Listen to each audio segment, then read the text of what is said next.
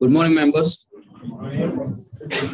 We welcome you early morning with a very important topic and very important and renowned speaker, C.S. Sunil by Gabhawalla. We welcome you, sir. Today's topic, it is being how to interpret or to understand the financial statement in the context of GST. Before we start the today's sessions and before we discuss this topic little bit in detail, we'll start our today's session with our institute motto song. So we request all the members to please rise for our institute motto song.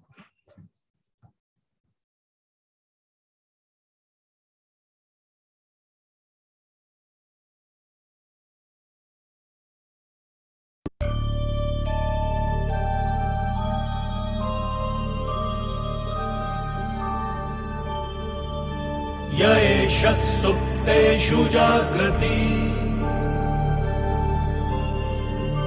येष सुप्तेषु जागृति कामं कामं कामं कामपुरुषो पुरुषो निर्विमाणः निर्विमाणः तदेव शुक्रं तद्ब्रह्मा तद्ब्रह्मा तदेवामृतमुच्यते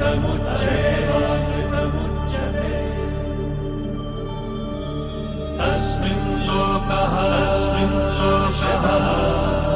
शतः सर्वे तदूनात्यपि कश्चन एतद्द्वैता एतद्द्वैता एतद्द्वैता एतद्द्वैता एतद्द्वैता एतद्द्वैता. Now we'll play our national anthem.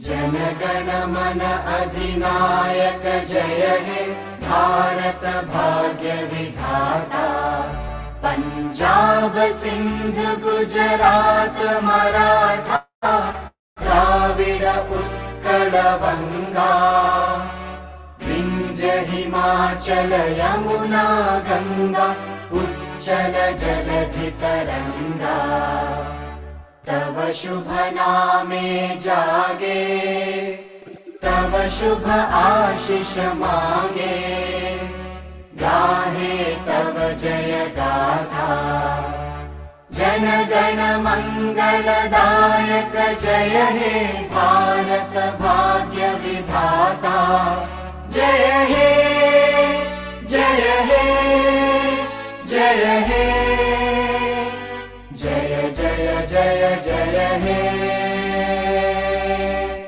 Thank you, members.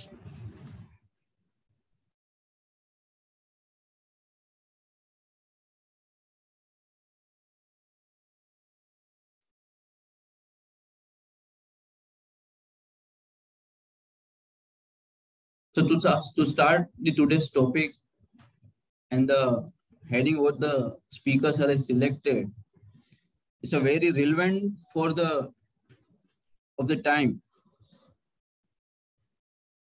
Reason being, whether you may call it tax audit, you may call it your income tax ICDS, or you may call it a GST compliances. Now it's a time to reconcile everything before you close your books of account. And with this fact, the topic of the day, it's very important and relevant. And on this very important topic, we are having a very eminent speaker who can enlighten us on this important topic. So we welcome you, Sunil by Gabhawalla, with a round of applause. Thank you very much, sir, for accepting our invitation.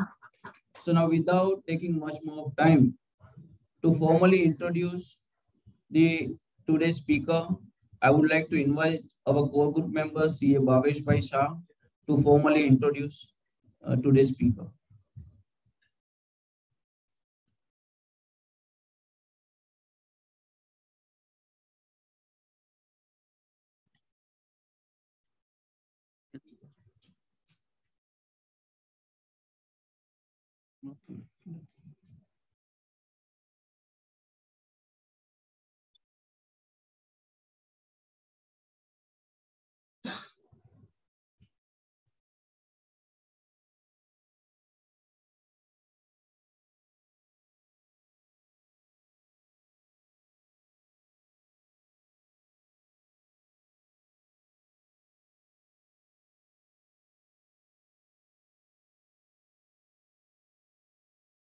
Thank you for giving me opportunity, JB Nagar core group member and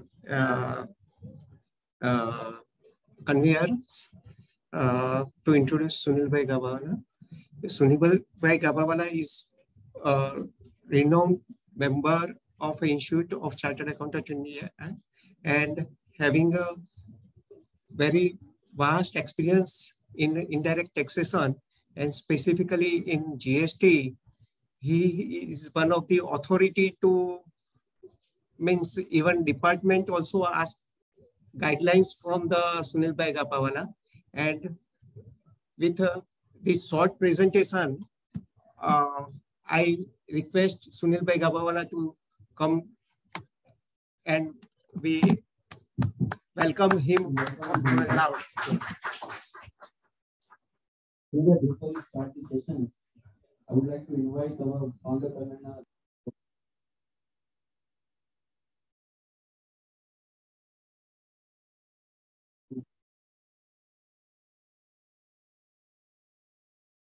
This speaker is Sunil Bhai Gabhawalla. He did not require any introduction.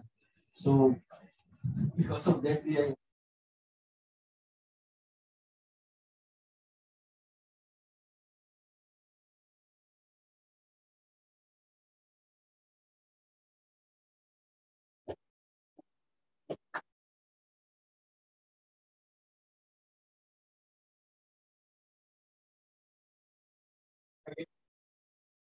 speaker from GST. A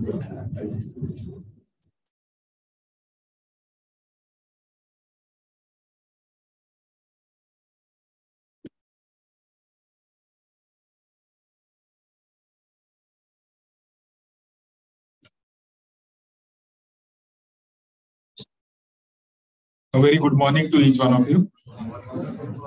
It's a pleasure to be back at a physical interaction. Of course, JB Nagar, I have been a regular faculty, and more importantly, I am a member of the JB Nagar CP Study Circle. And, it's always a pleasure. I think I recognize most of you by your faces and names, and that warmth is what brings me here again and again. So when I was invited after a hiatus of 2 years, wherein also we had some virtual sessions. So I was told that we now plan to start back in physical mode, and so I was requested to take this session. I was okay to take this session and interact with you once again. And the topic, as rightly talked about in the initial comments, is really a very interesting topic. And we see that today, the life of a chartered accountant has become more like reconciliations. And even in the casual talk around the TV before this, there was a discussion that we have forgot that chartered accountant has 2 words, chartered and accountant, and we have converted ourselves into accountants. And I think that aptly summarizes the mood of most of the fellow professionals. And there are a number of reasons why it has happened. I don't want to go into them. But yes, day in and day out, we see more and more obligations on professionals to try to marry different disjoint sets of data. And essentially, that is all about. Everything and anything can be reconciled. But the question is whether there is a need to reconcile is a larger policy question. A very recent development is the tax audit report, where we have an entry 44, which has, I think, if I'm not mistaken, which has been introduced. Of course, it has been there since 3 years, but it was postponed. And now it has been notified from this year. The question which really comes up is we need to ask, what is the purpose of that? And that is what I think as professional bodies, we will have to somewhere sanitize the government to see that what is the objective of what you are asking. Does it really serve any purpose, or is it just one more Excel sheet which one will prepare? Maybe spend sleepless nights for preparing it and submit it, which the assessing officer will not understand head and tail of it. We've seen that, right? They'll not understand the head and tail of it. And they will struggle to understand. You will have to educate them so that they understand. Understanding also that they are not interested in understanding. So that leads to more and more unnecessary litigation. Well, be as it may, I think one is, of course, the policy direction where we are moving towards. And the second is, yes, end of the day, if we objectively ask, anything can be reconciled. And if it can be reconciled, you should reconcile. And if that be the scenario, taking it as things which are there and which we as lesser mortals, I would say, are bound to comply with the dictates of the government and the regulatory bodies. One important, interesting facet which comes is everything and anything surrounds itself around a financial statement. And financial statements are prepared based on certain fundamental principles. And most of the cases we find these principles are very different than the principles relating to taxation. Unlike income tax, where we clearly say that net profit as per profit and loss account is our starting point. And there's a statutory backing for it in terms of the law itself. GST has nothing like that. We do 9C, we do reconciliation. But where in the act is it said that your sales as per financial statements will be taken as sacrosanct or the starting point, subject to certain adjustments? There is nothing, because the GST law is totally divorced from accounting, except one or two places where we talk about capitalization and differential tax treatment based on capitalization. There is absolutely nothing in GST law which says that your tax liability is created based on the sales reported in finance.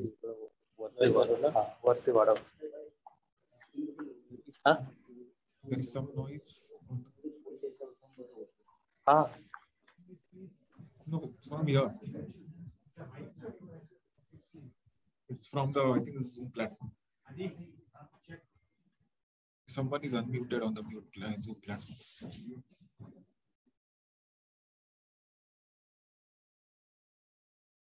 बीच में आवाज आ रहा है Zoom में है ना ठीक है अंदर से just make sure that everybody else is muted on the Zoom platform. So the point which we are trying to make is that when we look at GST as compared to income tax, there is nothing which links the reporting in income in the financial statements with the GST liability. And yet, time and again, we are asked to reconcile between apples and oranges. We have to start a journey from an apple and convert it into an orange. And where are the difficulties? We've all faced it over the last 5 years whenever we did 9C. But I thought, let's today revise some of those areas and try to understand what are the root causes of those areas and what are the ways in which one will look at it, both from a perspective of an accountant as well as a perspective from a GST tax consultant. That's what I think today's session is all about. Let's start with the first set of basic principles on financial statements. All of us are aware of these fundamental principles. The key objective of a financial statement is to present a true and fair view of the financial position of an entity. And this, I think, is all of us as elite chartered accountants know this very well. It's generally based on an account entity concept. Now, this is where our first struggle starts. You typically have a balance sheet for a legal entity. You have a P&L account for a legal entity. There is no mandate, despite many people saying it otherwise, there is no mandate under the GST law to maintain a state level financial record. Some entities might have it. Some entities might have a location driven financial statements. Some may have a segment driven financial statements. But as a legal obligation, none of the enactments obliges a person to maintain a state level financial record. And Of course, I'm aware some of the state officers say that you are required to maintain a state level trial balance and things like that. But I could not read anything like that in the entire law. Even if you look at the clarification given at the time of introduction of GSTR 9C reconciliation, it has been clearly stated that if it is not available from the financial statements, then the state level turnover will be derived from the financial statements. Now, when we are talking about entity concept, please understand you have to now, as tax professionals, deal with different sets of tax revenue collectors. In the past, as service tax, and I'm sure many of us have graduated from service tax to GST. And in service tax, typically, we have been able to acclimatize ourselves with the tax authorities. They have a particular way of dealing with it, central tax authorities. But when it comes to state tax authorities, for them, firstly, services is something new, which is what is a major part of most of our practices. A second thing which is new is accounting and finance. And therefore, one will have to be very, very careful. And this is where that accountant ke aage chartered becomes important. Many a times, we've seen this thing happen in one of the situations. When an audit starts, they say, provide me the financial statements. Right? That's the first checklist. This entity had a very glossy printed annual report. And we understand the difference between a financial statement and an annual report. Nobody did any thought process. Pura annual report जाके दे दिया. उसमें first few pages के बाद आया consolidated financial statements, which showed an X turnover. Now, naturally, the assessment was for one entity and that too for the state of Maharashtra. I can tell you it took a lot of time for the person, the so-called in-house accountant, to explain to the authorities that there's a difference between a consolidated financial statement and a standalone financial statement. Some of you might have faced it. It's really difficult. I think you could have nipped the controversy in the bud. When he asks for a financial statements, you could have given only the standalone financial statements. Yes, there is a reporting obligation somewhere else under the Companies Act, wherein you prepare an annual report which includes a consolidated financial statement. But unless specifically asked for, perhaps this issue can be avoided. That's where you need to move ourselves from the, what you can say, the role of what we have ourselves reconciled to. We have reconciled ourselves to being an accountant. We have reconciled ourselves to being a postman. We need to change that. And maybe it's the same work, but if as a professional, we are able to really apply our mind to the relevance of each document which is being asked and the possible issues which can arise out of that. Maybe that is what is going to add value to you and is going to add value to your clients. So that is where I think this concept of entity becomes very important. We can keep on talking a lot about the department mindset, their inability to understand it. We've seen notices where they are not able to understand overseas subsidiary versus overseas branch. And then they deny export benefits based on that, saying that, look, these are distinct establishments of the same entity. Not understanding that this is a subsidiary, and subsidiary is a separate legal entity and not a distinct establishment of the same legal entity. So some of these things, perhaps with a little bit of more care in our submissions, I'm not saying it will be totally eradicated, but maybe we can reduce some of the hardships on those accounts on that front. So that is one aspect which we need to bear in mind. When we look at financial statements, it's, as we all know, is based on some key concepts. We always studied this as fundamentals of accounting. And we'll see that just like the word accounting is divorced from the GST law, many of these concepts are totally divorced from the GST law itself. And that's where we find needs for reconciliation, disjoint data sets coming in. And the first basic principle is capital versus revenue. We all understand this very well. But as far as GST is concerned, it is concerned with supply. Supply can be of capital items. Supply can be of revenue items. It's least concerned with that. Inward supply also can be of capital. Inward supply can be of revenue. And therefore, you always have, you start with your sales, you add items from your balance sheet.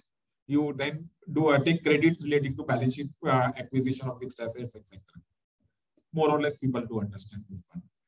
Yes, there is a challenge on that aspect of construction related credits, where we are told that based on capitalization or non-capitalization, either the credit remains blocked or is eligible for credit. But that's a very specific type of a situation which does come in. Otherwise, as far as generally the GST law is concerned, we are not concerned with capitalization versus revenue treatment as far as the books of accounts is concerned.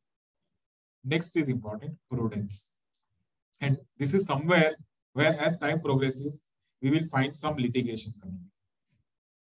The accounting principles work on the concept of prudence, conservatism. It's ingrained into it. And based on that, even if there is a possible likelihood of a loss, we always are required to make a provision for a loss. Inventory write-offs, provisions, impairment of assets. These are all accounting concepts which require you to write down the value of an asset without a transaction. Ideally, this should not have any GST implication because GST is on a supply. The implications of GST starts on a supply, which is a transaction-driven law. And when you just do a unilateral act of writing down some asset or writing down an inventory, it should ideally not have implications under GST. But a couple of things which we need to bear in mind. One is section 17.5, where we are told that if there are any goods on which you have claimed credit and they are either lost, we all understand this word, comma, written off.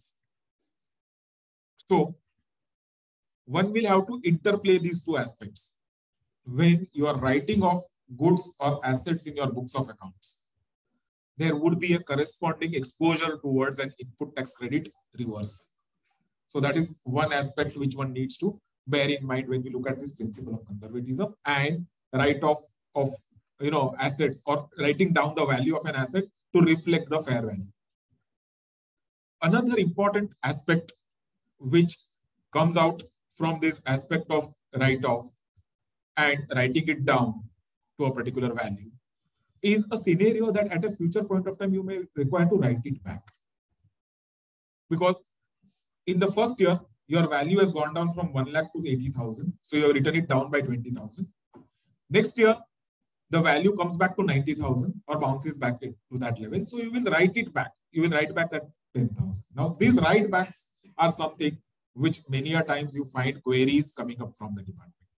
Moment they see some credit item in your P&L account,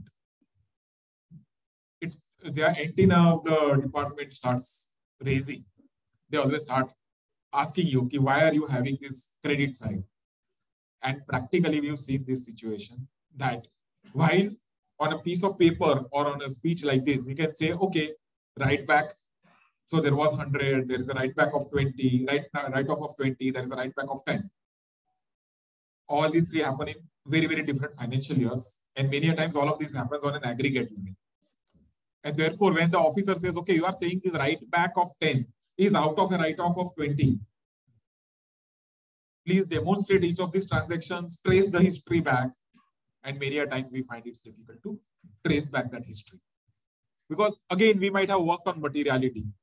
And in materiality, we might have some working notes. Auditors might have changed. Consultants might have changed. Maybe it's a 5-7 year journey. And that starts creating a problem. One more aspect from write-offs, especially bad debts written off. In the context of exports, we have to be a bit careful.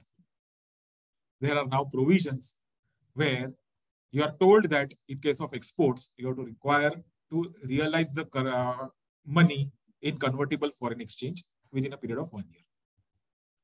And if you have not realized the convertible foreign exchange within 1 year, you have to pay back a refund which was given to you at the time of exportation. Your act of writing off a bad debt clearly brings to fore the fact that you have not realized the currency. Because I'm aware that in some cases, organizations do reverse or pay back the refund. But in many cases, this is observed more by non-compliance than compliance. But the moment you have a bad debts written off from your export receivables, it clearly, glaringly brings out the aspect to the forefront. And this is also one area where I think a checking may be required, either as an accountant or as a GST consultant, whichever ways you look at it, whatever hat you are wearing. But this is something, again, which will be important. That takes me to the next principle, substance over form. And again, when you look at substance over form, accounting standard very clearly says you might legally do a transaction in a particular way, but you will ultimately look at a substance. What does GST law say? It looks at supply. Supply is based on a contract, which is a legal terminology. And therefore, the GST law works on form over substance. Except wherever the government finds that there's a lot of loss of revenue, they will apply McDowell's. They will say this is a tax avoidance scheme. And therefore, they would somewhere try to ignore the form and look at the substance. But primarily, as a first point, unless there is a rampant tax evasion, as a first point, the tax implications will be decided by form rather than substance. Let me give you one live example. Let us say an organization undertakes a contract on a concession basis. You are aware of the BOT model, and it's very famous nowadays. So let's say somebody takes up a contract for construction of road on a BOT model. The entire investment is done by that entity, and against that investment, it is given a right to collect toll for a period of 30 years. That toll is exempted, that's another story. Now, typically, what is the legal form of the transaction? The legal form of the transaction is that the entity builds this asset, and using that asset, it provides a service for a period of 30 years. The question which comes up is, there is now an accounting standard which says that at the start, you have to notionally amortize or identify the value of the contracting activity. Technically, if you look at the legal form, the contracting role, the building role of that entity, and the operating and the maintenance role of that entity is interlinked. And you cannot divert it based on the legal. You can't just build a road and say that's the end of it. He's not going to get a single rupee.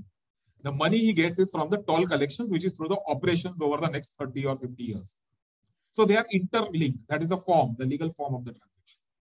But accounting standards looks at the substance. It tries to divide the role of this entity into two parts. It says, for the constructing part, assuming that there was a 900 crore of an investment done by this entity, you recognize 900 crores as a notional construction revenue and treat it as a receivable in the balance sheet.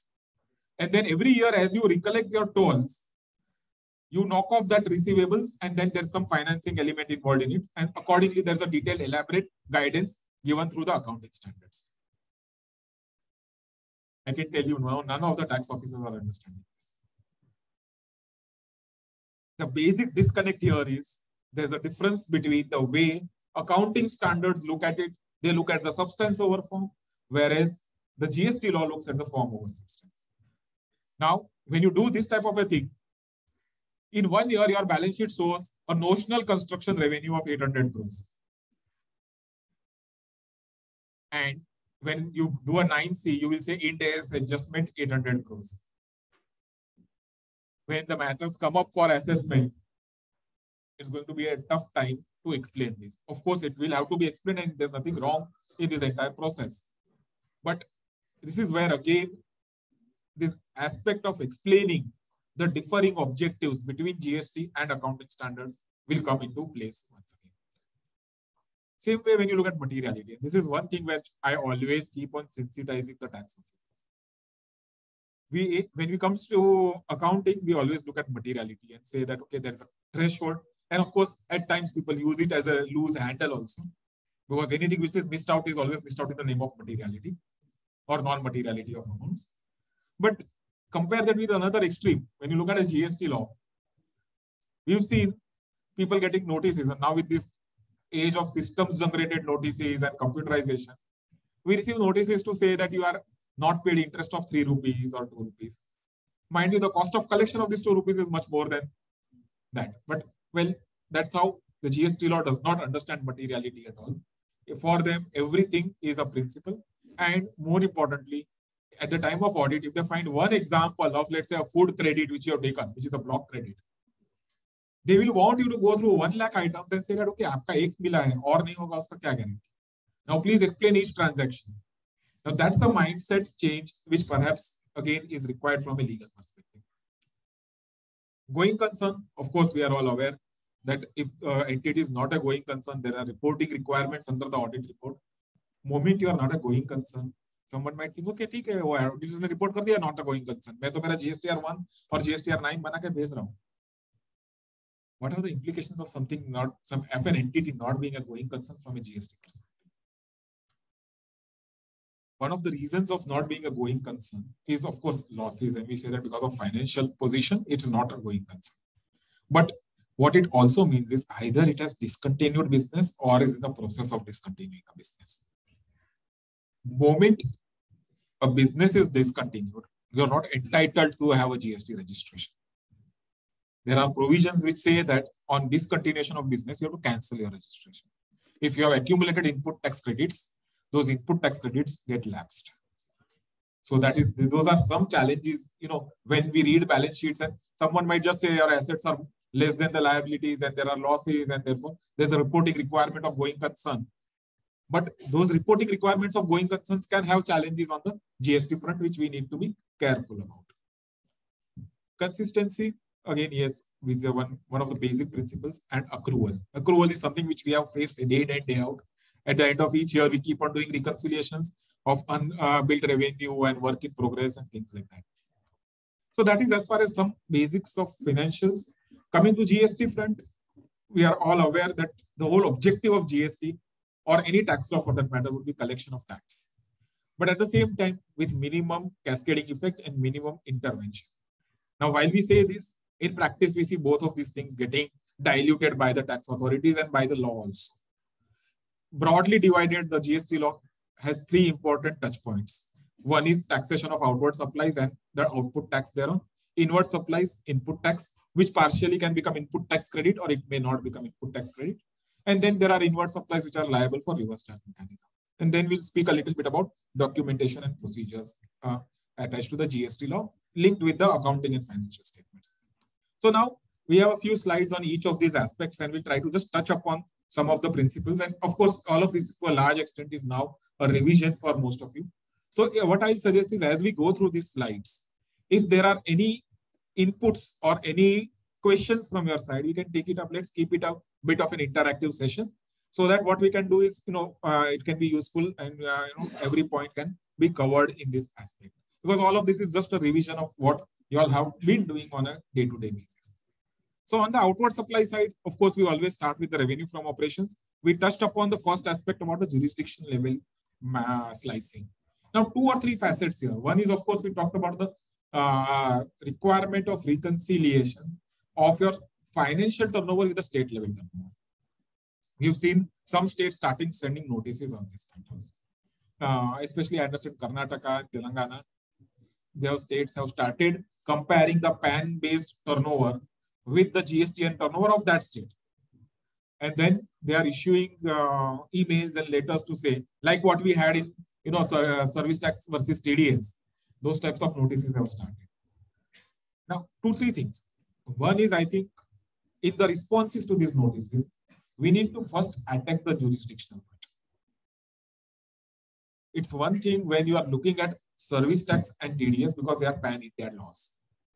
Here, you are looking a state level law vis-a-vis a pan or India or rather a global turnover. What is the onus of the taxpayer? This is a question which I want to keep it an open question for the group to discuss. What is the onus of a taxpayer? Let us say my Karnataka turnover is 5 crores. I have filed an INC of 5 crores. My audited financial statement shows a turnover of 140 crores. What is the onus of the taxpayer? Burden of proof I'm going on, that legal concept of burden of proof. To establish that 5 crores added with every other state totals up to 140 crores. Any ideas? Any inputs? Yeah. Only restricted to that particular state only, 5. Which I have done. So that should be our first defense. Many a times we take too much obligation on ourselves. This is because there can be so many other facets, and we have seen state tax assessments in the past, pre-GST. And at that time, I think this was something which was more or less acceptable. Nobody used to, look at an annual global financial statements and look at reconciliations. They used to restrict themselves, and at times, at the most, they would say, "कि ये state level का turnover मुझे certify करके देना by some accountant, or maybe some officers will insist that it has to be done by statutory auditor." Up to that, fine. I need to establish that 5 crores is Karnataka. So they might say that give me a certification of 5 crores. But saying that no, 5 crores, Maharashtra में 10 crores, Gujarat में 3 crores, ऐसा कर करके 140 crores. See, the moment you do this, the next step is going to say, अच्छा महाराष्ट्र में 10 crores है, उसका 9C लिखो. और अगर महाराष्ट्र में 10 crores is as per financials, right? As per 9C, it will be 12 crores, and we all know the number of reasons. So we will then start asking you to explain the reconciliation of Maharashtra. The Karnataka officer will then start asking you reconciliation and entries in Maharashtra. So are we then saying that if you are a multi-locational entity having 20-30 registrations, your assessment is open, or pan-India assessment is open for all the 20-30 authorities? So that is, I think, as professionals, we will have to put our foot down a bit. We will have to say that this is what it is. And sometimes I'm sure when I'm saying this, some of you will say, "अरे ये सब बोलने को तो अच्छा लगता है, वो तो notice डाल के demand raise कर देना." I can tell you way back in 2003-04, we were stuck with one interesting proposition notice, again from the state of Karnataka. At that point of time, that proposition notice is like your ASMT 10, something like that. They tried to propose a tax demand based on the balance sheet, and that tax demand was coming to around 9,000 crores. We just took one reference point there. We took the Karnataka state budget and the budgeted revenue from tax collections available in the public domain. It was 6,000 crores. For the entire state, the estimated revenue, I'm talking about 2004, estimated state tax collection was 6,000 crores, and there was a proposition notice of 8,000 crores. We just highlighted this factor to the commission. The proposition notice was dropped. So somewhere, I think we'll have to connect these types of dots. Wherever we see it, and these things are going to happen. We are all experiencing these types of things. One is, of course, at sometimes we'll have to go into defensive, but at sometimes we will have to go into offensive. And when we are going to offensive, we'll have to think about this type of innovative reasons or justifications for what has been done. To demonstrate the absurdity of the proposition notice, I think there couldn't be anything better than saying that we are expecting one taxpayer to pay much more than your entire state's tax budget. And if you do something like this, naturally, please understand today's age is an age of activism, judicial activism. We are seeing day in and day out strictures passed by the high courts. And therefore, when you respond, I don't need to every time go and knock the high court.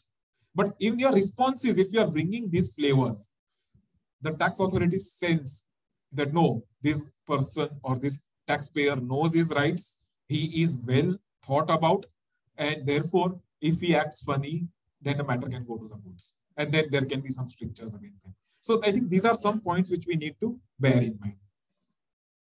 International turnover and two aspects over there. There may be branches overseas, and there will be turnover of those branches. Which state will you show that? These are questions which keep on coming me, and with due respect, I've seen many GST experts talking on WhatsApp or in YouTube. And somewhere there's a thought process that if there is, ultimately all the total turnover has to be matched with your financials. So if you have 20 GSTNs and your turnover is, let us say 20 crores, between 20 GSTNs, your 20 crores has to match. I think that is the biggest fallacy. If you have 20 GSTNs, they are Indian GSTNs. You might have 2 branches overseas. Now you cannot by force bring the branch turnover into one of these 20 GSTNs. That is, I would feel, a fundamental error in law and in accounting. the law itself says that an overseas establishment will be treated as a distinct establishment. If it's a distinct establishment, where will you show? It's not one of these 20 at all. What many would say is show it in the corporate office, head office, registered office, etc. But then it's not that entity's turnover. So why are you exposing that turnover for scrutiny? That is a question which we need to think. Well, I'm sure one more question which always comes up is Schedule 3 transactions. Especially, you have something called as high seas sale. You have sale from a bonded warehouse, which now is defined under Schedule 3 clearly as neither a supply of goods nor a supply of service. Where will it go?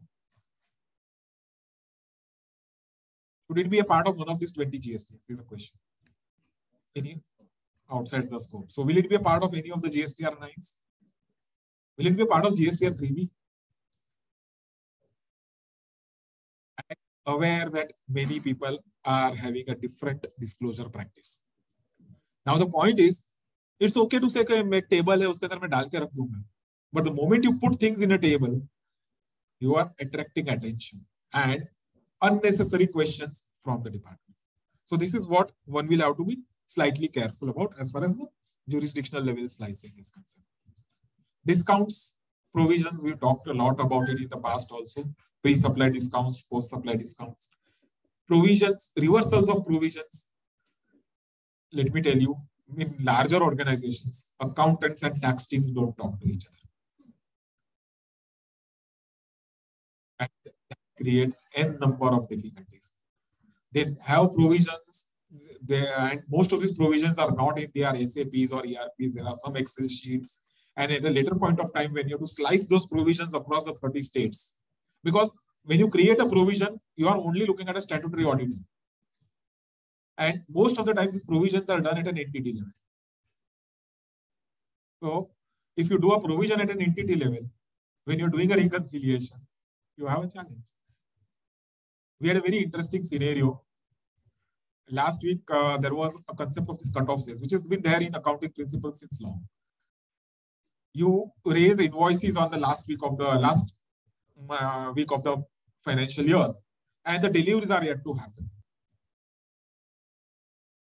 In that case, it comes in your sales, but then you have to provide for this because it's actually not your sale. The accounting standard says that until the delivery happens, the transfer of title doesn't happen, and therefore you cannot account the sale or the profit therefrom. So typically, you make a provision for this cut-off sales, and it's reversed on the first day of the next year.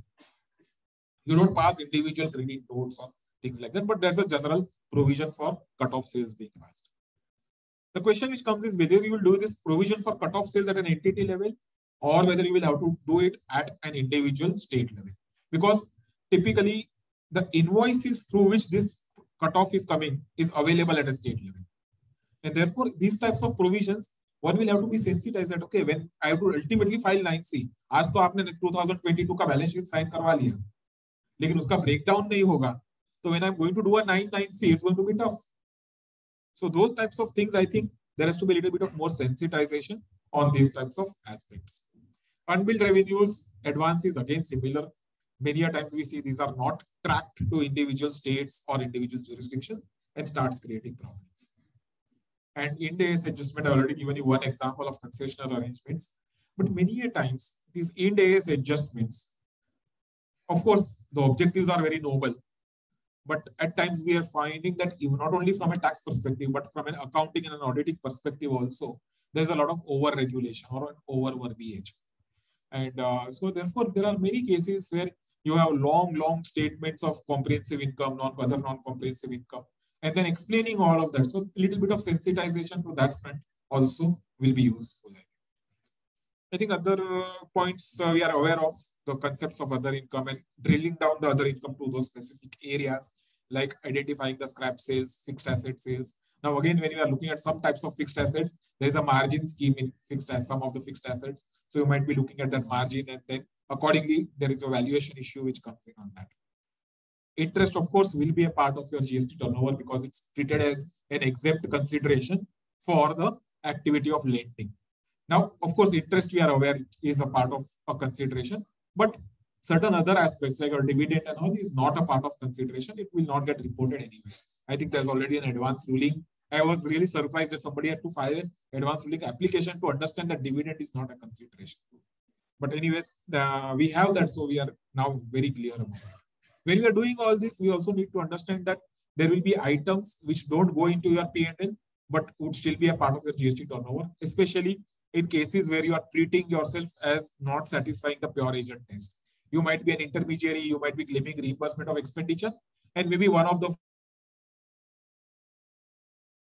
8 tests you choose to claim input tax credit and you are charging GST. But your accounting principles will not permit you to treat it as your top line. So you are netting out the expenditure or taking it through a balance sheet. So all those areas will come into place when you are doing a reconciliation of your outward supplies. So I think this is what we've learned over the last 4 or 5 years as far as GST outward reconciliation 9C is concerned. Any specific aspects any of the members here has in terms of questions on this outward reconciliation? How many of us, I'm sure many of you have done 9C earlier, right? How many of us have really gone into reconciliation of output tax? Outward supply is one thing. It's important. I'm sure many would have done, but we did see these statutory audit reports where output tax liability is continuously continuing for 4 years. Input tax credit is continuously keeping on adding for 4 years. In the balance sheet, both they got knocked off because they are in the same grouping. But if you really take out a ledger, output tax liability has an opening balance which is continuing. So today, if you look at that balance here, individual GLs, you will find output tax liability of 300 crores, input tax credit of around 300 crores or 280 crores. Technically, at the end of each month, you should insist that the client offsets these entries. It's important. Because there is also a school of thought, and depending on how things go, department would like to use this school of thought to say that input tax credit is availed and utilized in your books of accounts. And they would say that you have availed the credit, but you are not utilized it. Just like you do an offset entry in your GST 3B, it's important that an offset entry gets reflected in your accounting statements also. Now, we have seen this in some reasonably large companies, including one listed company, that this type of a cumulative account. And when we asked them, they said, okay, ultimately both of them are a part of the same group. So grouping में nullify हो जाता है, एक debit है, credit है, net out हो जाता है. But there's no journal entry passed in the books of accounts to knock off or offset. So I think that is an important facet which will come out if you do an output tax reconciliation. So that is an important facet from this. Yeah. Sure, please. One is about IC sales. It is may not appear in one or three. That is fine. Then we should show that. No way. No, so when you're starting P&L, assuming this is a multi-state entity, you will start with a number which is a derived number. The derived number itself will not include ICs. Just like it does not include foreign branches. So again, coming back to the concept through a numerical example, if my balance sheet has a turnover of 20 crores, okay, my Maharashtra turnover, out of that is, I don't have to start with 20 crores. I will start with the Maharashtra turnover. Yes. When I'm starting with the Maharashtra turnover, I will not include ICs in the Maharashtra. Suppose the two separate sales of trial balance has been. Okay. So then you can see how. If it is specifically appearing as a, if you have a separate Maharashtra trial balance where you, as a part of your accounting process, yes, you have included it there, yes, then you will show it as an adjustment in 9C. 9C. Yeah, so 9C, not in 9. Not in 9C. 9C as non-supply. Perfect. In fact, in many of our cases, what we have suggested them is to create a virtual warehouse. For all these types of ICs and bonded sales, create a virtual warehouse under a separate business place. So technically, these types of things becomes one more trial balance. And so it does not get cluttered in any of the 20 states. Because see, again, what happens is you are assuming it is in Maharashtra. Now, practically what you've seen is in case, especially in case of contracting companies, the high seas can be related to 3 or 4 states depending on the project where the project is located. So then in each of the states, you have those exposure of, whether this is high seas, and all those types of questions coming in, especially when it's not a part of the scope. I don't think we should really go into that. It's better to treat it as a virtual warehouse, take it out, rather than disclose it anyway. Yeah. That is possible if there are a lot of transactions. Yeah. If it's a one-off transaction, and if in your facts, if it is actually reflecting in a Maharashtra, there's a separate Maharashtra trial balance, and it's reflecting within that turnover, then you will show it as a non-supply in 9C, not in 9. Yes. Setting off monthly entries, that is fine. That we do in duties and taxes.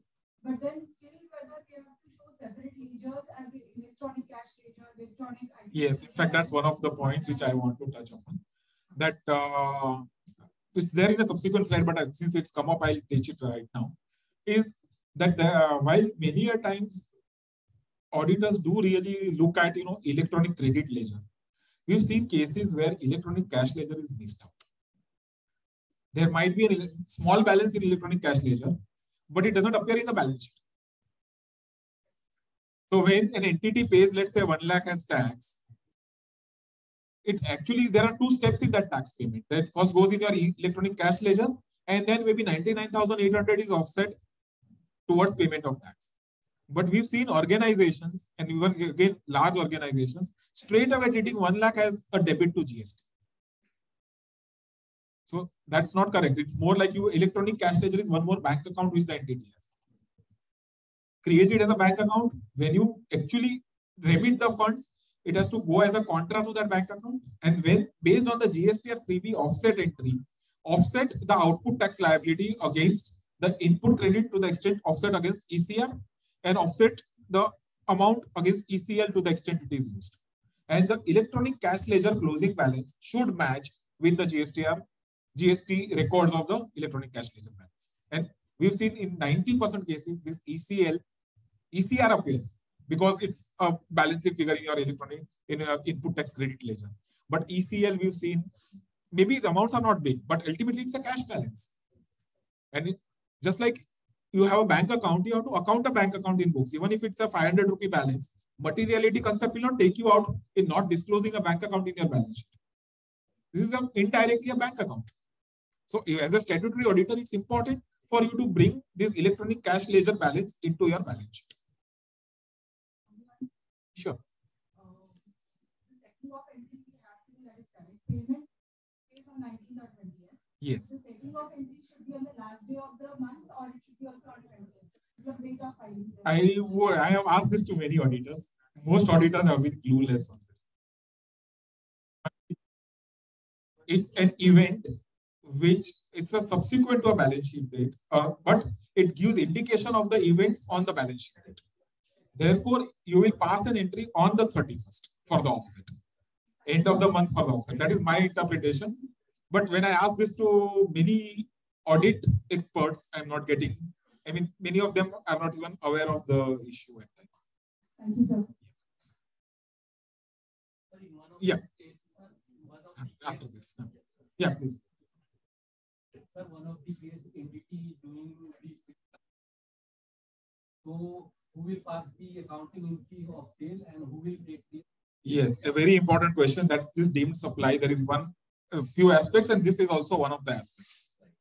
If I am an agent, the GST law says that an agent can discharge a liability on behalf of principal. Happens very frequently. Of course, many of the product-related agency transactions people have adapted to a sale transaction, but this happens very frequently in services.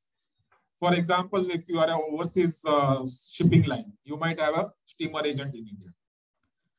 In these types of situations, you will have a GST turnover, which is actually not your accounting turnover.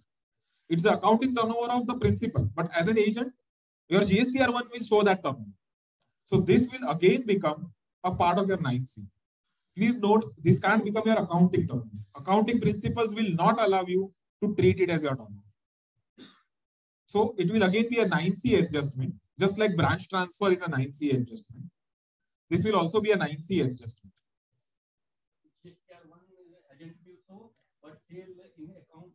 Accounts principal will show, and both of them will show this as a 9C adjustment. Assuming principal also is in India, both of them will show this as a 9C adjustment.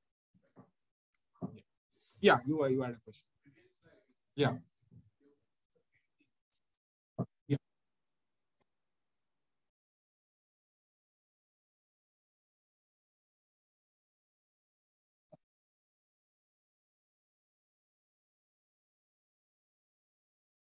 No, here I'm not talking about the legality of the levy.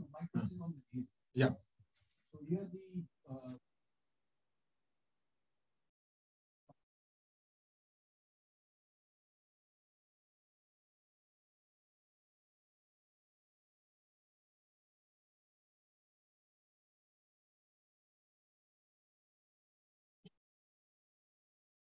Yeah.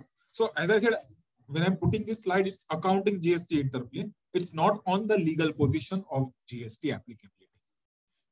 As far as GST applicability on canteen recovery is notice pay, I think there is a strong view to say that no GST is payable. And various reasons. Notice pay, though recently they have clarified through a circular also that does not fit within that entry agreeing to do or tolerate an act. But having said that, we have seen that many organizations, especially these amounts, are not material.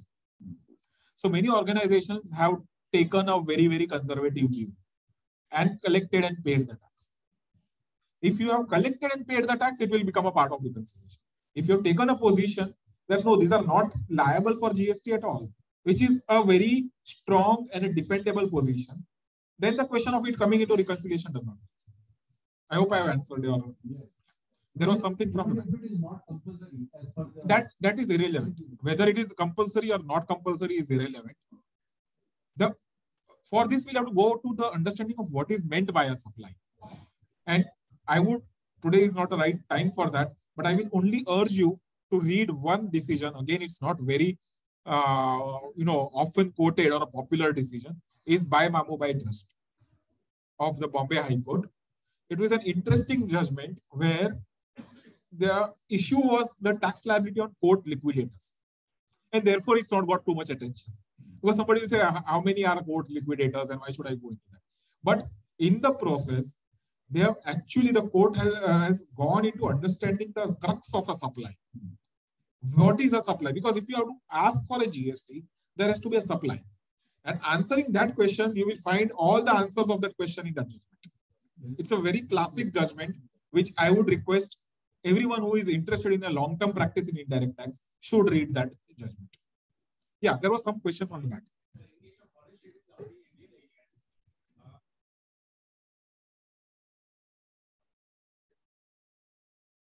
Agents. Yes.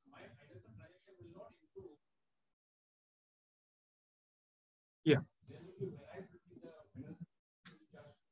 Exactly. Yes. So again, just like I answered the earlier question, you will show it as an add adjustment in your 9C. Here we are seeing two variations, especially foreign shipping lines is a bit tricky.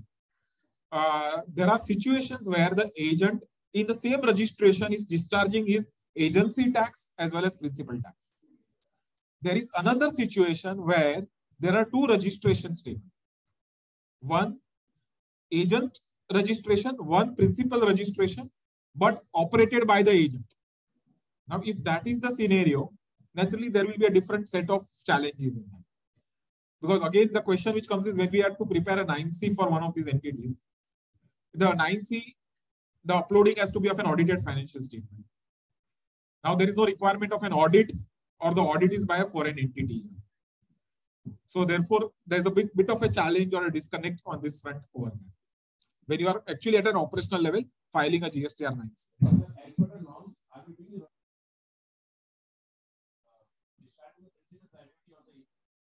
You can do that.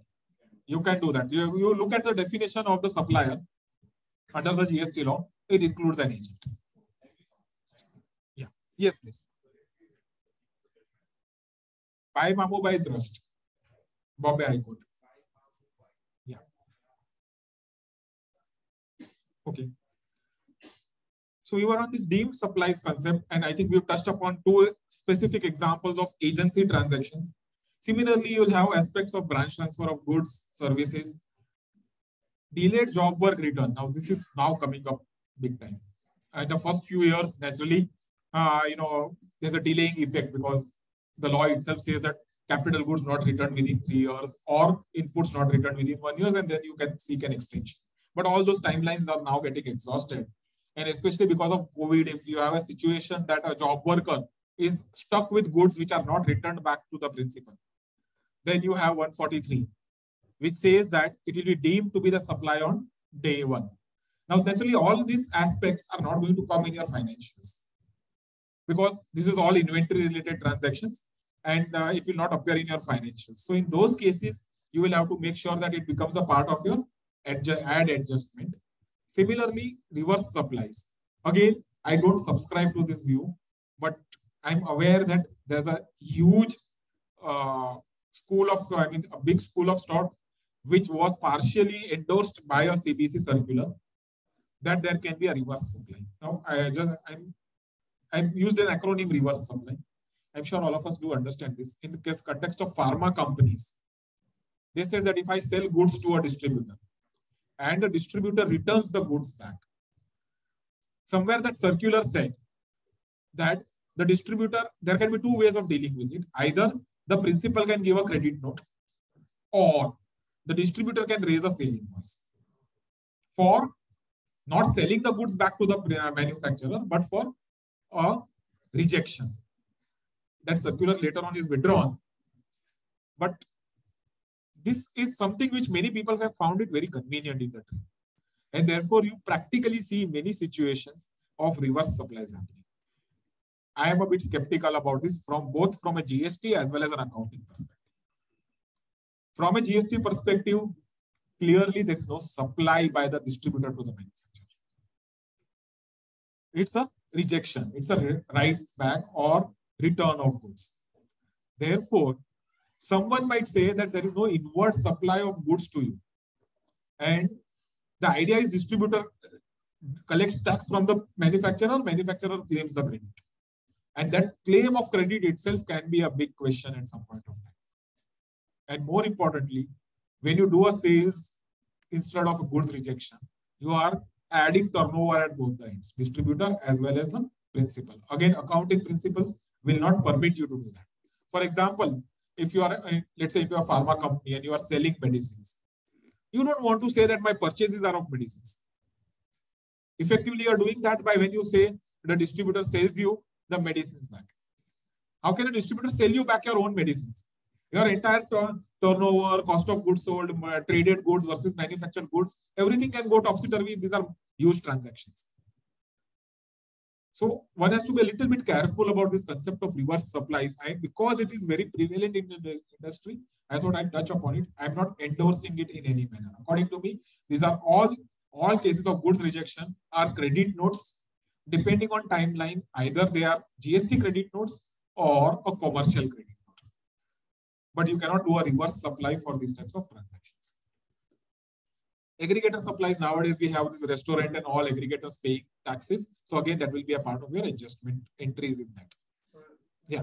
In case of alternate to reverse supply, what is the best alternate? Whether to give a credit note or take a credit?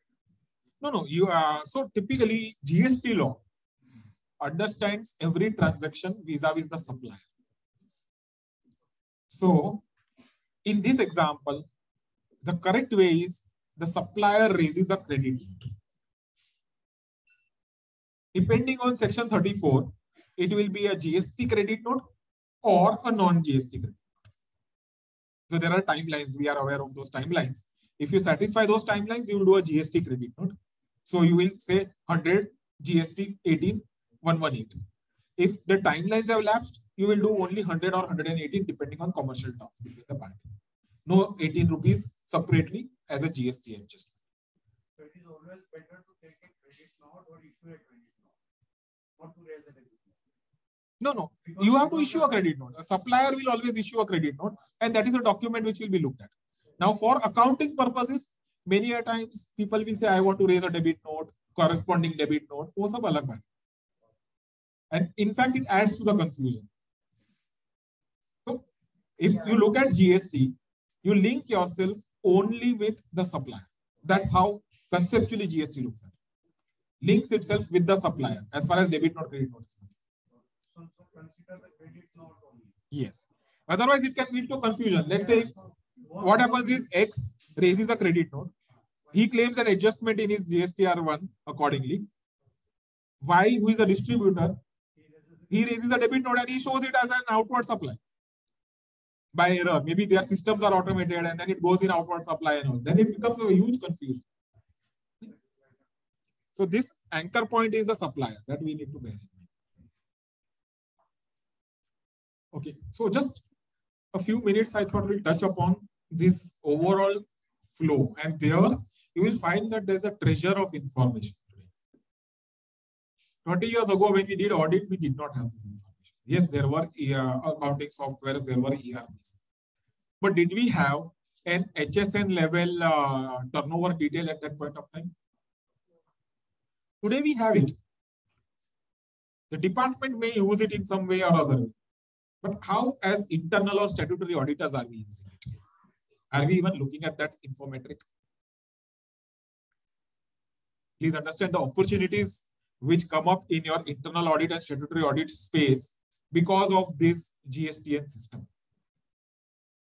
We had an interesting case where we were looking at one organization and looking at its HSN summary. So most of its HSN was in a particular basket called 30. 30 is basically chemicals and pharmaceutical products. And they are manufacturers into that, so that's fine. But a substantially huge amount was coming in 84. 84 is appliances, electronic and mechanical appliances. So we just asked you, okay, your nature of business is pharmaceutical.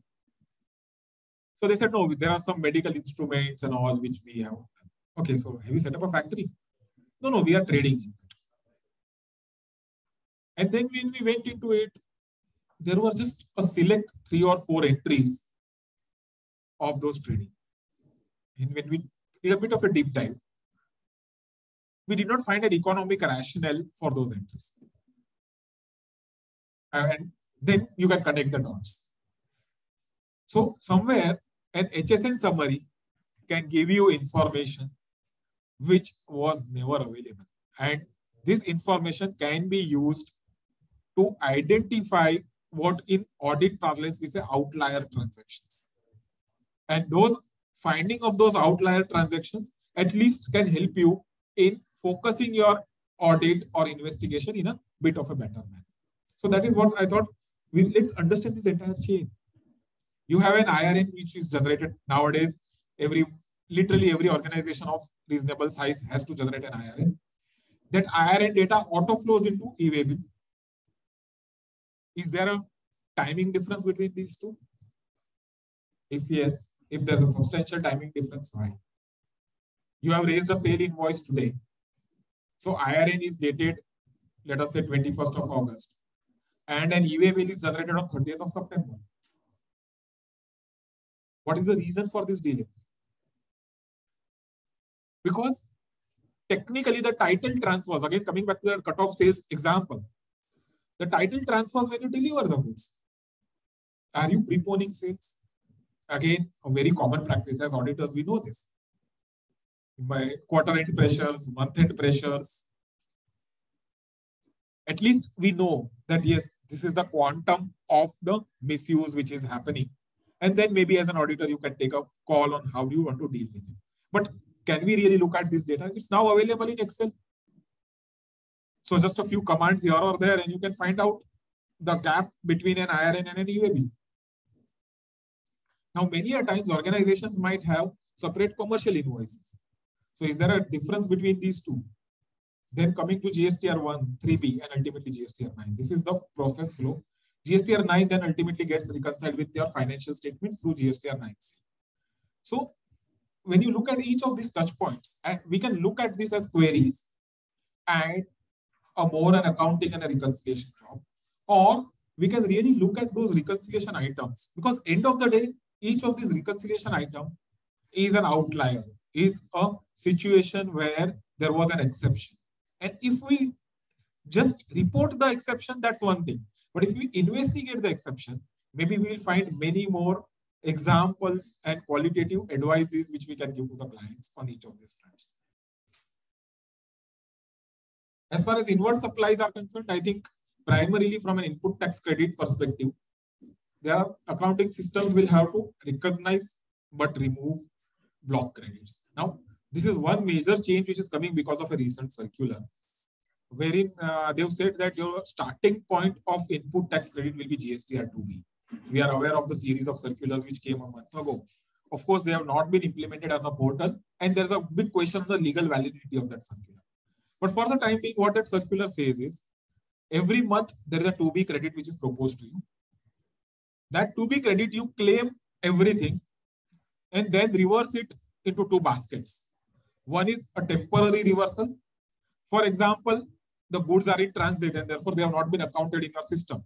So it's a temporary reversal because actually you will get the credit in the next month.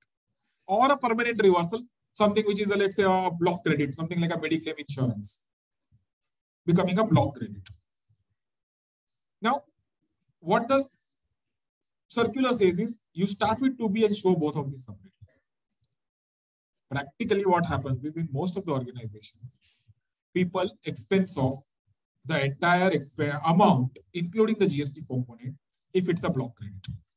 So their tax codes are defined in a manner to say that if this is a block credit, every amount goes into, so if it's a Mediclaim, for example, so 100 rupees Mediclaim, 18 rupees GST, the entire 118 rupees goes into staff welfare. Now, in a large and a complex organization, finding that 18 rupees so as to show it separately as block credit is a challenge. So that's where this first word, recognize, becomes important. Perhaps the systems will have to develop themselves to recognize. One may debate the legality, because if it's a block credit, it's my choice whether I want to disclose it or I don't want to disclose it. One can doubt, one can really argue on legality.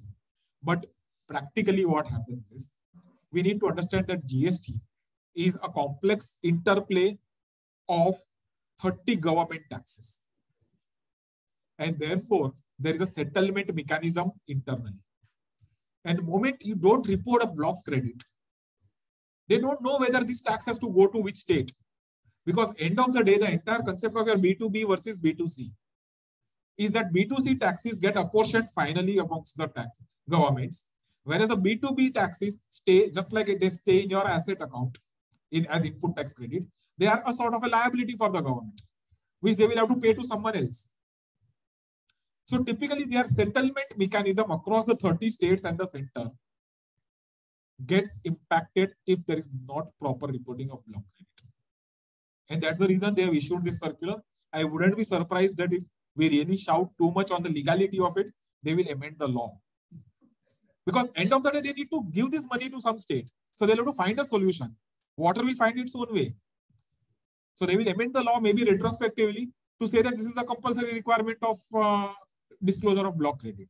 So rather than fighting on legality, maybe whatever has happened, but moving forward, we need to look at how we are going to recognize such block credit in our systems. But at the same time, we should have a mechanism to say that these are not eligible, so it will come out in the permanent reversals. Next step is matching eligible credits. No, accounting treatment will always be through expense. But when it comes to the GST or 3B reporting, you need to identify that figure and show it separately. When you do that, let's say your 2B reflects this credit. This much is blocked, which many people were earlier saying, many were not saying, because anyways, if they did claim, they said, I don't want to show it separately. Now they are saying you claim and show it separately. Yes. It's not in accounting. Accounting, it will always be gross. It will have to be gross. But disclosure now is, till now people were okay. But moving forward, I think things will now get a bit trickier with this circular in place. And therefore, one will have to adapt their accounting systems accordingly. That is the point which we want to do.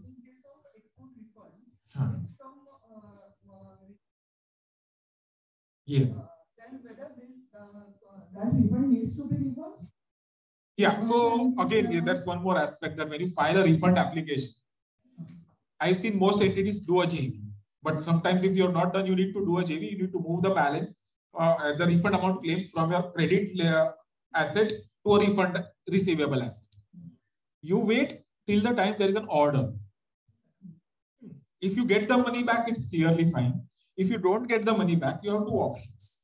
Either you litigate ahead, in which case you'll keep it still in a disputed refund receipt. So now you have to decide whether for the rejected amount, you want to file an appeal or you want to claim a recredit. So they give you an option. If you take a recredit, you will move it back from your refund account to the credit account. If you are litigating it in an appeal, then you will continue in refund till the time the appeal matter gets discussed.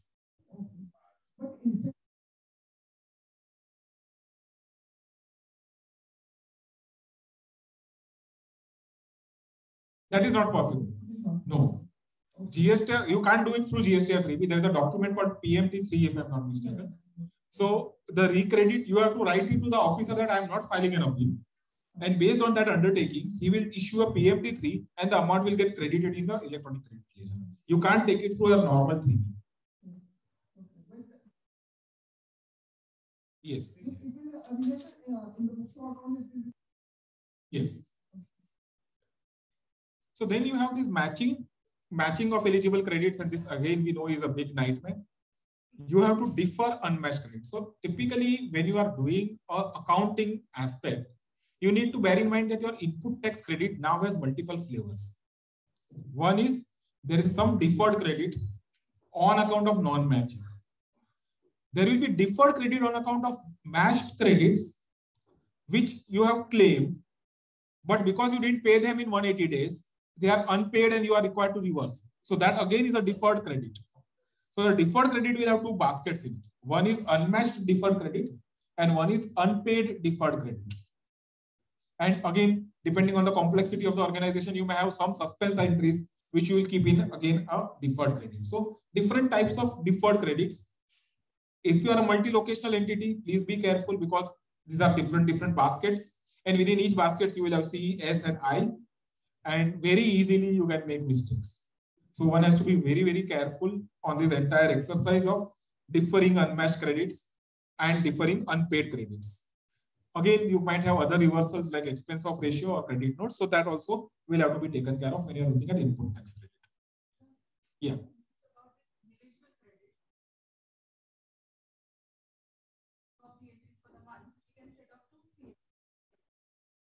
You can do that, but the challenge which we have seen in this implementation is that where will you take it? You'll have to actually take it back to the expenditure.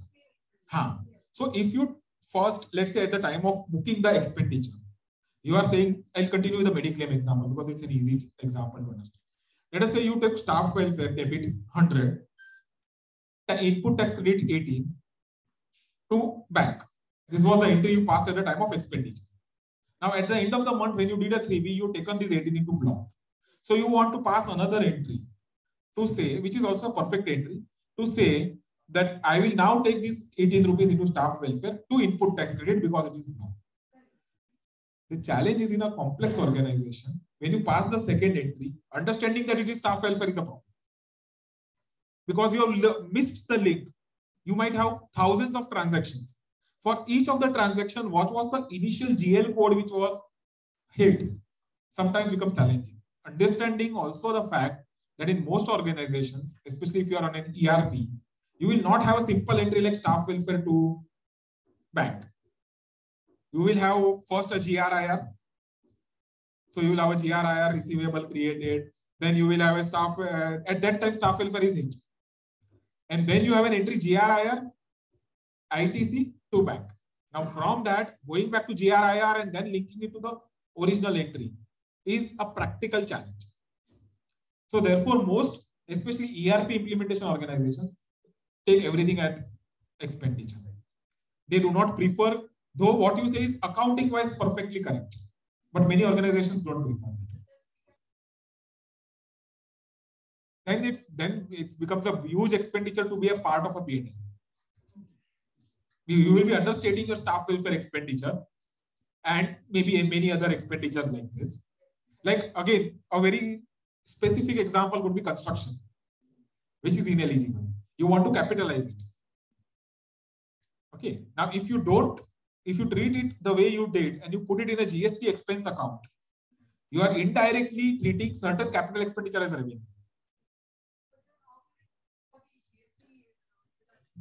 So that's the larger challenge. So two solutions. Many people have treated straight away as an expenditure and not shown it in GST. That is what I understand 50 to 70% SSs have done till now. Now the circular creates a problem. A very simple solution, workaround solution which we are doing in many organizations is we are advising clients that wherever you are sure that you are not eligible for credit, don't flash your GST. If you don't flash your GST number, the vendor will classify this as B2C. It will not come in your GSTR 2B at all. So this entire circular does not apply.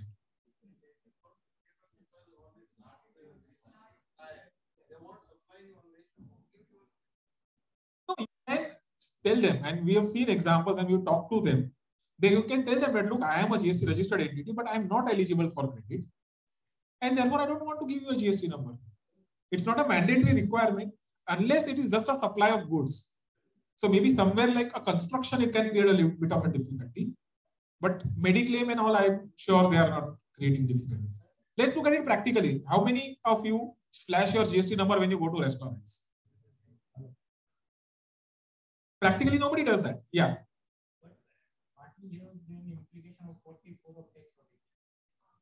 Whether it should be reported as unregistered or registered. No, it's still registered, right? I am procuring it from a registered dealer. It's just not reflecting in my duty. That's it. How that is. But we have to report only expenditure. You have to report only expenditure. No? And they are not saying that. I don't think the tax audit report says you have to divide it between 2A and others. It says registered and non-registered. So I still procure from a registered dealer. I am buying it from a new National India Insurance, which is a registered entity. So continuing with the same, if I have got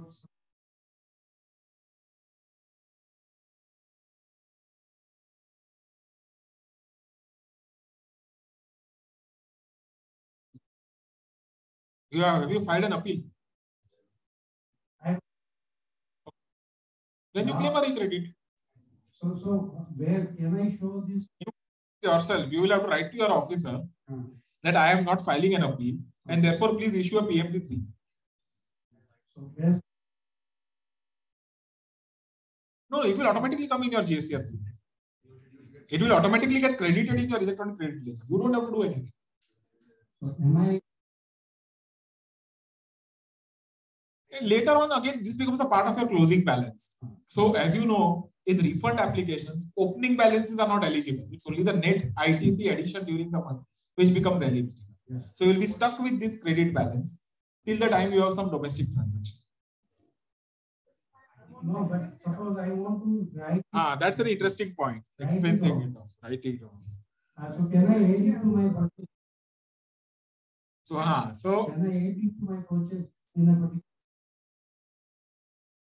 So again, this is a pure play accounting facet to it. And your question is very valid. What you are saying is you had an ITC balance, which you filed a refund application, which got rejected.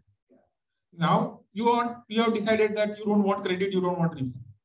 Why you decided, I don't want to go into that, but you have decided that. So having decided that, you want to write it off as an expenditure. So where will you write it off? Yeah. So I would believe that if you are able to identify the source of the reason of the rejection, you should write it off to that expenditure. So for example, It is majorly purchase. the credit eligibility is on account of purchases. So everything will be purchased. But is the refund rejected on account of an ineligible purchase? Or is it rejected on account of denial of export benefit? There are two different facets. It is because late.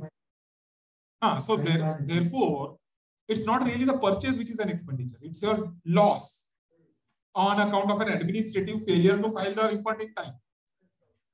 And therefore, you can show it as a loss. Just like you, when let's say when stock is destroyed by fire, you say it's a loss by fire. Same way, this is a loss by delay in administrative aspect. So you write it off as a GST loss.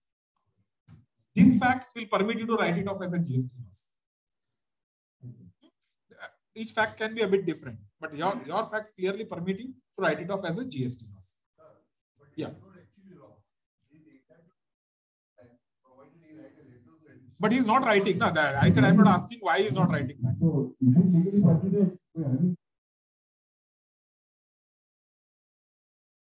It's not actually a loss, but he wants to treat it as a loss. He doesn't want to get it. That's why I started by my caveat to say that I don't know why he doesn't want to take it in either of those two situations. Either file an appeal or claim a recredit in PMT. But he has decided he doesn't want to do either of those. In income tax, you mean to say? There could be a challenge there. Yes. Yeah, there's some question from the back. No, but sir, I also suggested him the same thing, but he doesn't want to do that. No, DRC3 can't be done. There's no DRC3. He has to apply for PMT3 here. After PMT3, DRC3. But he doesn't want to apply for PMT3. My dear friend, he doesn't want to apply for PMT3. That's the challenge. So, yeah, I mean, those facts may be a bit different. We'll move ahead. Yeah.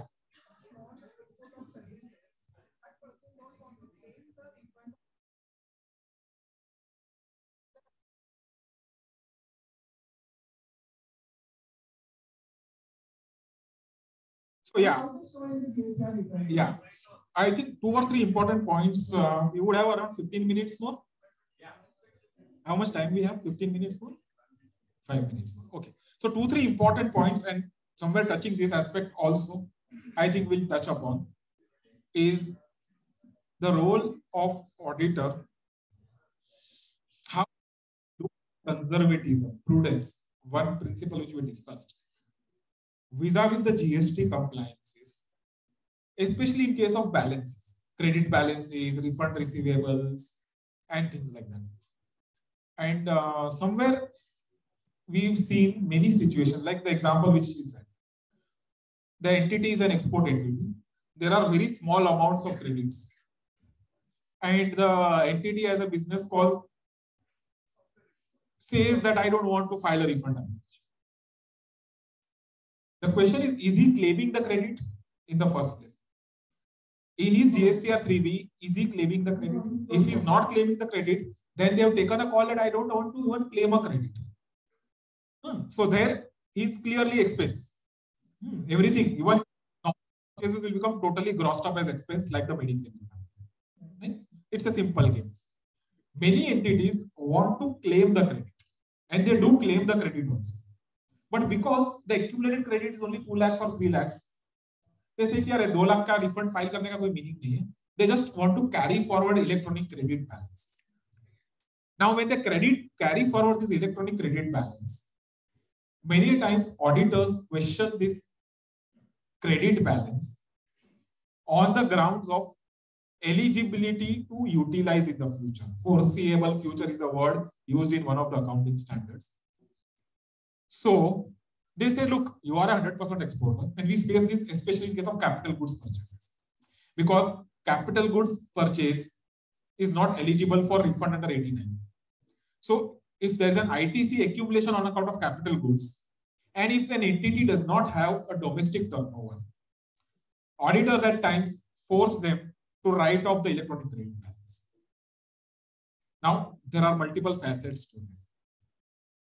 I would believe the write-off, yes, an auditor is expected to look at multiple facets, but it's not my domain. But I would believe this is a little bit excessive, and it can have ramifications elsewhere. Because the moment you write off, naturally the department is going to say you have written off in your books of accounts, so write off in GSTR 3B also. Otherwise, there's a non-reconciliation between these two documents. Tomorrow, there can be some domestic activity. You don't know what is the future. If there is some possibility of a domestic activity, or at some point of time, some change in the law. Today, the law does not permit rebate in certain cases. But let us say that law gets amended slightly, and rebate is permitted for this type of an entity. It can do one export on payment of tax and claim the rebate. So how can we, with authority, conclude that this amount is just a loss? Is a question which one needs to bear in mind. And therefore, then we see that at times there is a conflict between statutory audit process and the GST process also. So your example is very simple. Don't claim credit. If you're not claiming credit, then straight away treat it as expense. But if you are claiming the credit but not claiming a refund, then this issue comes.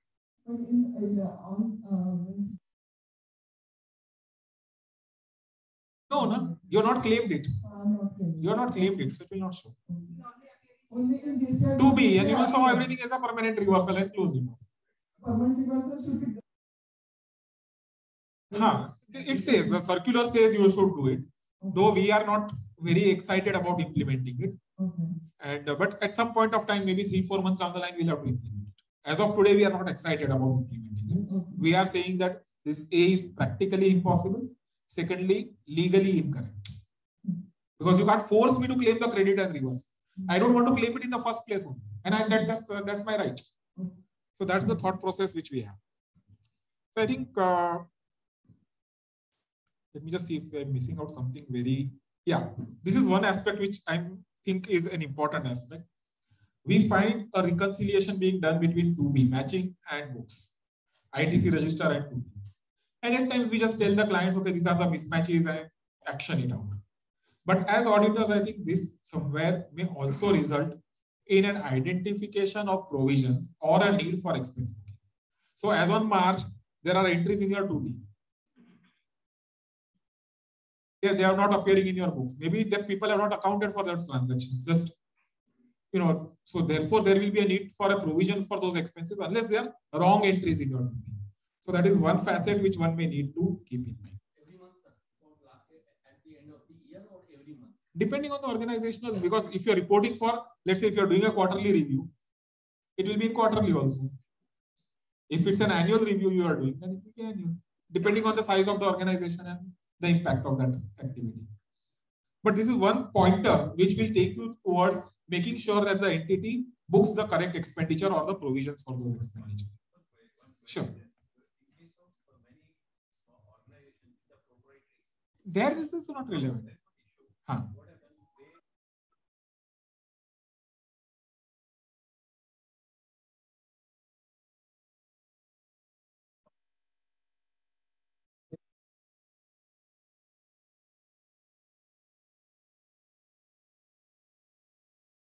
I think I have only 2 words to answer this question. Educate your client. Yes. That's all. But then these things happen. It does happen. It's a byproduct. We stopped income tax practice, but when in the initial years we used to do at that time ATM had come. So when you have to summarize bank statement, there will be 100 rupees withdrawal, there will be 300 rupees withdrawal, there will be 200 rupees withdrawal. Summarization becomes all the more complicated. Now it has become more difficult. So that's, I think it's a sort of, I would say, a byproduct or an occupational hazard. One more final aspect which I will just touch upon is a situation that last 2-3 years, the department has been very active in terms of identification of fake invoices. And this is something which I always want to talk about at any professional forum. That as professionals, we owe some duty and we have to be very, very careful. In a specific topic on this aspect, I always say that there's one, a line, a Lakshman Rekha. As a consultant, as an auditor, there's a line up to which you will step into helping a client and not beyond that. And we are seeing lots of cases where not only the taxpayers are getting arrested, but even professionals are getting arrested. So we have to be very, very careful on that front. Now, understand this from an interplay from accounting perspective. Let us say an entity has done a purchase of 1 crore rupees and it has claimed an input tax credit of 18 lakh rupees. DGGI investigated them, maybe because the vendor was arrested and he admitted that these are bogus bills. So he reverses, under pressure, this person reverses 18 lakhs of credit. आपने entry पास कर दिया, 18 lakhs को expense में डाल दिया, खत्म हो गया. क्या बात वहां खत्म हो गया? So this is one aspect as a statutory auditor, I think is an important point which we should bear in mind. If your taxpayer has paid these types of fake invoicing related activities under protest, many times there may not be even a letter of protest. Sometimes they even pay 15% penalty. Can you sign an audit report with a caro which says no fraud has been committed, where voluntarily the taxpayer has paid 15% penalty on account of fraud? I have seen listed companies' balance sheets auditors signing without any comment. This is one thing which I think as professionals we should be very, very careful about, because clearly the taxpayer's conduct itself says that there was a fraud. And then if the auditor shies away from this and gives a very clean report, there are many ramifications. It's not only about the 18 lakhs of credit which is lost. Whether 1 crore 18 lakhs itself is an expenditure. And if it is not a part of COGS, what is it a part of? Should it be treated as a cash balance? Treated as taken by director? So these are larger questions which the auditor will have to deal with. We cannot shy away from these questions. Is the last point which I thought would be relevant from this perspective. Thank you very much for your question.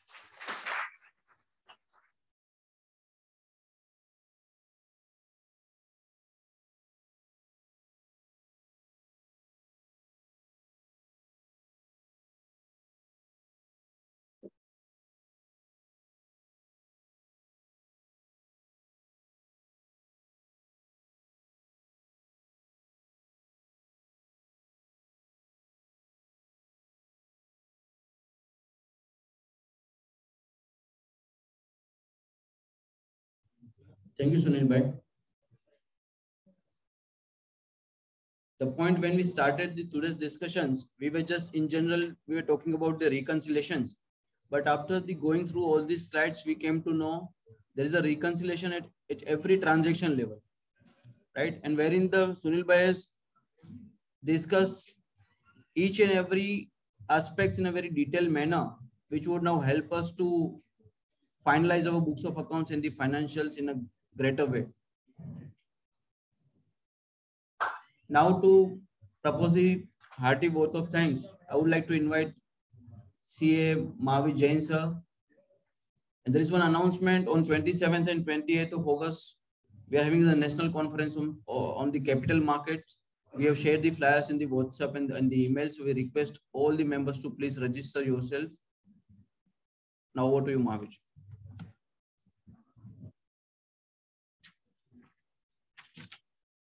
Thank you, Convener. Being put a vote of thanks to such a nice speaker and knowledgeable speaker itself is a hard task for me, but let me try. Maheshji said that is a star speaker, but I should add one more thing, that Sunil was the president of Bombay Chartered Accountants Society for 2089 also, and presently he is the chairman of Indirect Tax Committee of the same BCA Society. So this is one of the more relevant aspect about his curriculum, or we can say figures.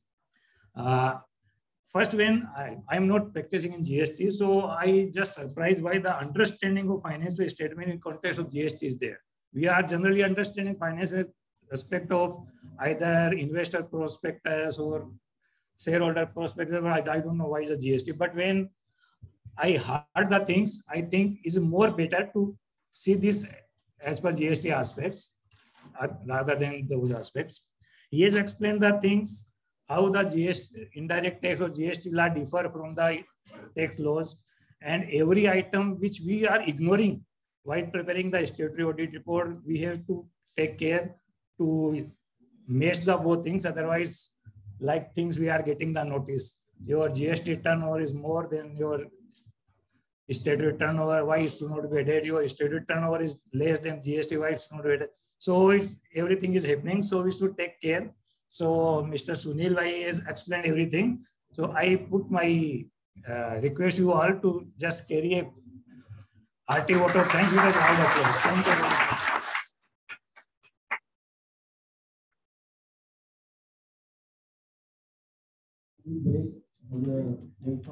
Second speaker should know very relevant central government for the research. We will go for the breakfast and then with the